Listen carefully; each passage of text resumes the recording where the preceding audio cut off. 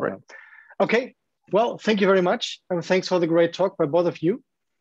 And if there are further questions, please post them in the chat. So we can move on to the last talk of the session. So if I understand correctly, Mateo Perez will now be the speaker. Yes. All right, so can you hear me? Yes, we can hear you perfectly. I will see your screen. I guess you can directly go ahead. So welcome, Mateo Perez, for the last talk. The presentation will be on model-free reinforcement learning for lexicographic omega regular objectives. Please let us hear what this is about. Go ahead. Thank you. So as you guys may be familiar, there's a lot of work in reinforcement learning, and this requires a reward function. And frequently, people specify the reward functions by hand and simply tune the reward function until eventually the agent of the behavior matches what they want. So instead in this work, we're thinking that perhaps someone could instead specify a set of formal objectives in linear temporal logic, and then specify the order that they'd want their preference, and then this can get automatically converted into a correct reward function. So I'd like to thank my collaborators, Ernst Moritz Hahn, Sven Scheve, Fabio Semenzi, Ashutosh Trivedi, and Dominic Wojcik. So the models we're concerned with are Markov decision processes, or MDPs. An MDP consists of a set of states, a set of actions, a transition function, and a labeling function. The transition function tells us the system dynamics. Given a state-action pair, it gives us a probability distribution over next states. The labeling function takes a transition tuple and assigns it a letter. So on the right, I have an example MDP where I've denoted the states by boxes and the transitions by arrows. So as an example, say we start in the initial state and we select the action beta. With probability P, we go to the state S2 and emit the letter B. From S2, say we take alpha, we go to S0, this emits the letter C. And say we take beta again, and with probability 1 minus B, we go to S3, this emits the letter B. And from S3, we can take alpha, emitting the letter A, and we take this transition forever, as this is the only transition. So what we can do is we can take a strategy for controlling the system, and we can have this get converted into a probability distribution over infinite strings. And now we compose properties about these infinite strings that we'd like to satisfy. So we do this with omega regular objectives. So omega regular objectives are an extension of regular languages to infinite words, and are accepted by omega automata. The type of omega automata we use are good for MDP Buhe automata. Buhe means that the acceptance condition is that we see so-called accepting edges infinitely often. Good for MDP means that the non-determinism in the automaton can be resolved on the fly when it is composed with an MDP. Please see our TACUS 20 paper for details. So a natural way to get these sorts of properties is to specify a linear temporal logic objective and have it get translated into an omega automaton. So on the right, I have an example of good for MDP Buhe automaton for the LTL property, finally globally A, which means eventually the string contains only A's. So starting in initial state, if we read B, C, B, we take the self loop and stay in the initial state. On the next letter A, we have a moment of non-determinism. We can either stay in this initial state or we can go to Q1 if we think we'll be able to see A's forever. In this case, we'll go to Q1. As we continue reading A's, we'll take the self loop, which is accepting as denoted by the screen dot. And since we see accepting edges infinitely often as we read the rest of this word, this automaton accepts. For lexicographic omega regular objectives, it's as it seems. So we're given a set of omega regular objectives listed by priority. We maximize the probability of satisfying the first objective, then maximize the probability of satisfying the second objective amongst the strategies to maximize the first, and so on. So to motivate reinforcement learning, what if our system is unknown? So in reinforcement learning, we have an MDP with an unknown transition function.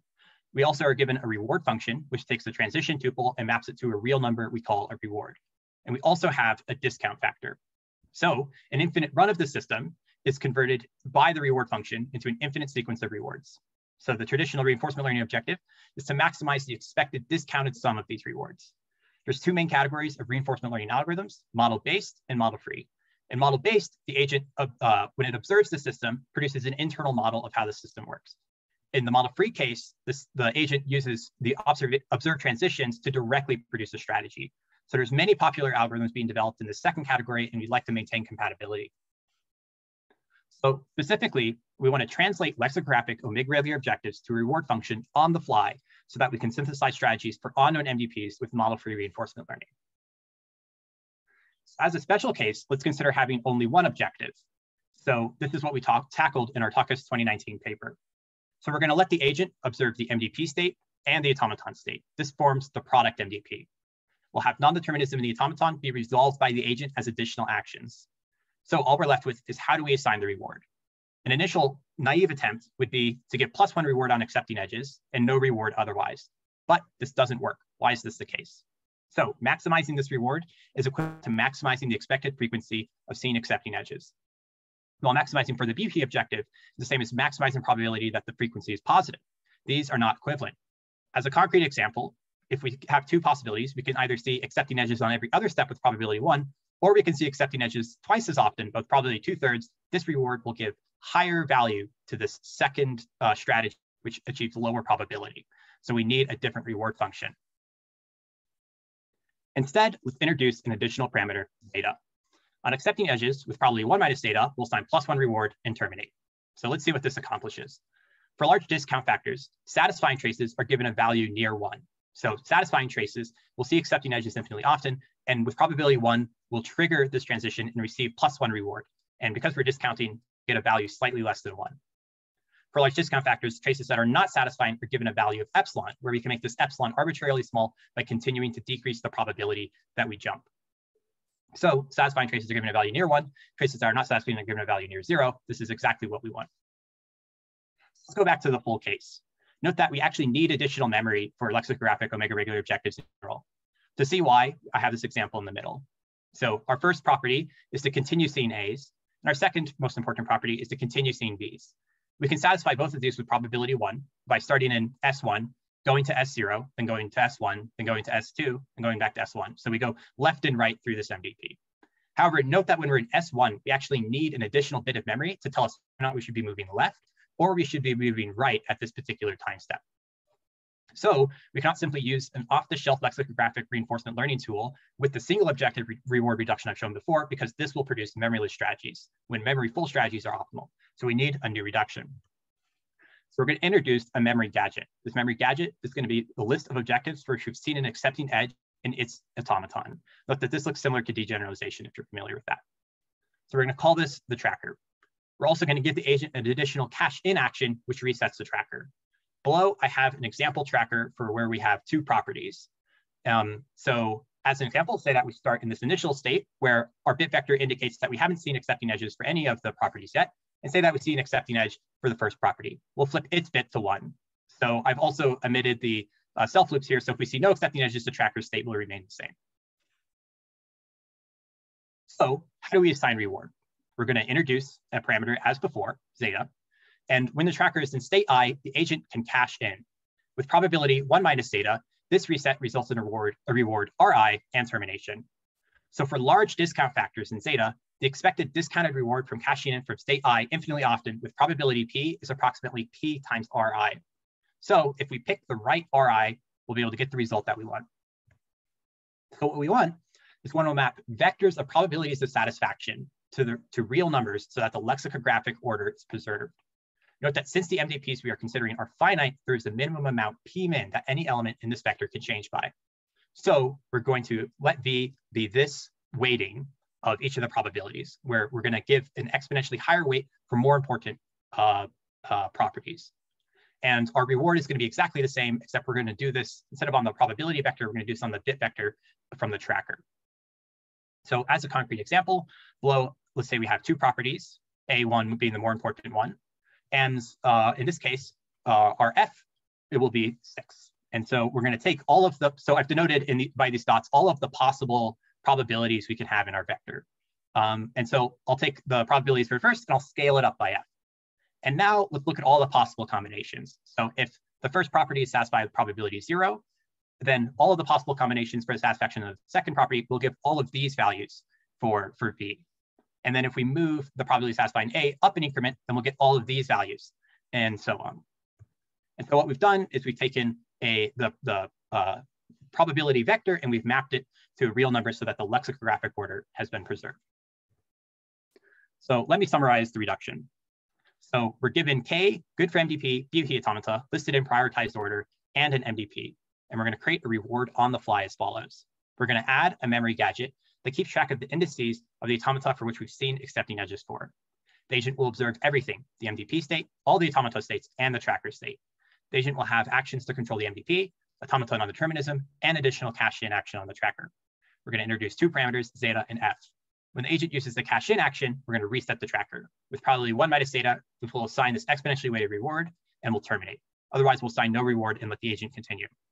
So for sufficiently large zeta, f, and discount factor, the optimal discounted reward strategy maximizes the lexicographic omega regular objective. So we implemented this in our tool MungoJerry, which is available at pld.colorado.edu/MungoJerry. And note that all of our hyperparameters are relatively small. So the largest f we needed in our examples were 20. The largest zeta we needed was 0.99.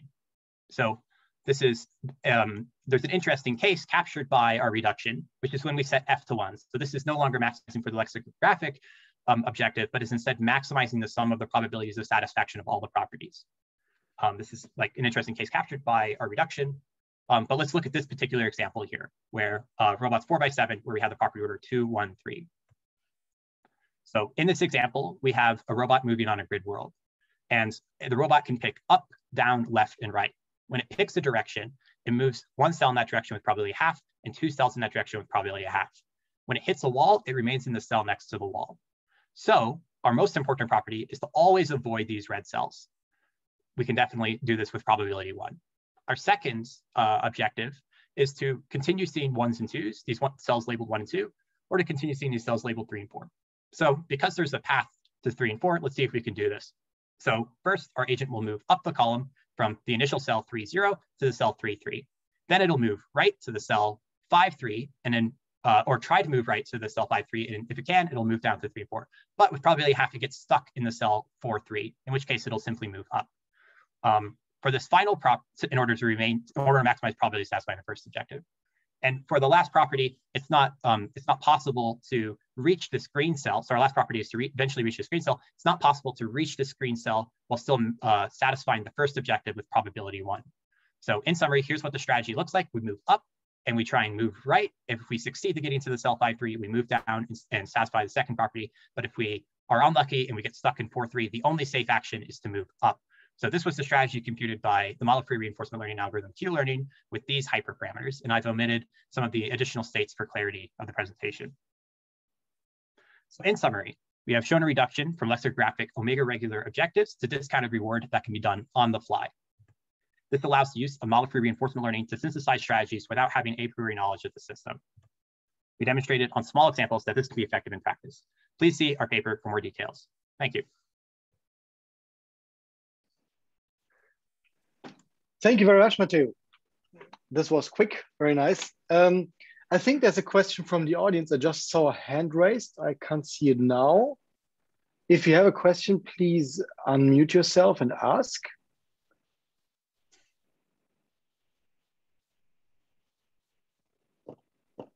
That seems not to be the case. We have some time left. I have a few questions. I can start. So first, your overall goal is, or the question is, and this relates to mine, why do you say specifically model free? Why not model based? So what is the reason for that? So if I think about the sort of, the short answer is you can definitely do model based with this particular reward. The thing about doing model based is one might say, well, if you're modeling the entire system, depends on how you do model based. If you're doing very, very strong model based and you're actually going to produce a probability, like estimate the transition matrix of the entire system, then someone might say, well, simply send this to a model checker. Don't even use reinforcement learning in this case. Simply model the system by estimating the probabilities directly and then send the system to a model checker. So, but of course, this requires you to model the entire system and all of the probabilities. But if you want to use, if instead you're going to have something that's a little bit weaker and you'll have some model, but you're not going to have an explicit model of everything, then you can definitely use this reward structure with model based. So the point of having something like this be on the fly is that you can use any reinforcement learning technique. So you can use model free and you can use model based. But hopefully that makes sense. Yeah, I guess to follow up on that, I mean, with the example that you showed this very shortly, your slide, the examples were not very large, right? So these could also just be, you can just capture the transition matrix and learn these. Yeah, so these examples, let me just double check. I think our largest example was, the largest lexicographic example had 700,000 states. So yeah, it's definitely possible to brute force this problem and learn the probability transition matrix. But part of the idea for our experiments were we use tabular Q-learning, which is sort of one of the very first model-free reinforcement learning algorithms invented. The hope here is that people use this with other techniques. But the nice part about the Q-learning, this tabular Q-learning in particular, is that we do get convergence guarantees in the limit, which for some very modern, especially in deep reinforcement learning, we sort of lose these guarantees. But even in this case, I think it's valuable to have a reward structure which is faithful. So even if you're using some heuristic, it's nice to know that at least the reward structure is valid. That makes sense. And with your tool Mongo, Jerry, would you be able to also plug in some state-of-the-art deep reinforcement learner, like, I don't know, some a DQN or some actor critique method, or is this not meant to be easily extended upon these? So right now that functionality isn't available in that particular tool. For testing, we actually have an integrated model checker. So the idea is once you produce strategies, you actually send these directly to the internal model checker we have and check that the probabilities are what you would expect. So our tool right now is primarily like intended for sort of the development of these algorithms. So, but we are thinking about definitely adding this sort of functionality in the future where you can export a model. So we take Prism and HOA. So Prism for the MDP and then HOA for the automaton. And we can do model checking and the reinforcement learning, but our reinforcement learning is tabular in this case. Yeah, very nice. This makes sense. And I have a short question afterwards. So what you're doing now is you say, what is the probability to satisfy an omega regular property in your MDP, right? Yes. What about almost sure properties where you really need to get to probability 1 or 0? Would this also work? Yes. So this is for that full quantitative case. So if the probabilities are 1, then you'll find that strategy. If it's 0.99, then you'll also find that. So in this case, it's for and the discounted reward setting wouldn't make a problem here? Yeah, so this is one of the sort of caveats of this is for discounting, fundamentally, even though it is technically infinite horizon, the discounting means that you're like valuing the deep future less and less. So what you actually need to do in this case, if you're going to use discounted RL, is you actually need to make sure your discount factor is sufficiently large, which you can definitely do for finite MDPs. So this is because I would guess if somebody says almost sure verification and omega regular, they would be interested in the almost sure guarantee and not the in the limit with discounts it would work guarantee. Yeah. But on the other hand, other people might say these are too strong anyways. I mean, it's a matter of taste, I guess. Yeah. So if in this case, the reinforcement learning algorithm has guarantees for convergence in the limit, and or at least a particular one that we've used, and you can use anything.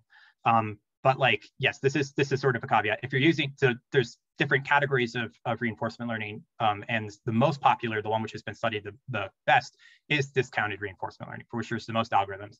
And in this case, you do need to make sure your discount factor is sufficiently large. But thankfully, once it's above that threshold, you're done. So you'll get optimal strategies. So for finite MDPs, it's not like you need to continue increasing your discount factor forever. There's a threshold, and once your discount factor is larger than that threshold, you're done, and you can just keep your discount factor at that magnitude. But you might also ask, what about average reward reinforcement learning? The unfortunate aspect is people haven't developed average reward reinforcement learning algorithms for the general MDPs that aren't completely model based, where you simply solve the problem offline after estimating the probability structure, the transition structure. Yeah, I understand. Okay, well, Mateo, thanks a lot for this nice talk, and thanks all speakers, and thanks the audience for attending. This wraps the session up. Please now go to WonderMe to try to interact in the break and in the break session, and then thanks everybody, and see you in the next session. Bye bye.